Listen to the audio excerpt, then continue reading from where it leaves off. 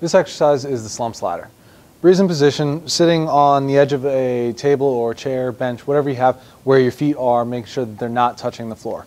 She's going to go ahead and put her hands behind her back, tuck her chin down a bit, round over a little bit too, just hence the slump. She's going to pull her foot back up towards her as far as she can, and then slowly straighten her leg out until she feels a good stretch, anywhere from her foot all the way up into her back.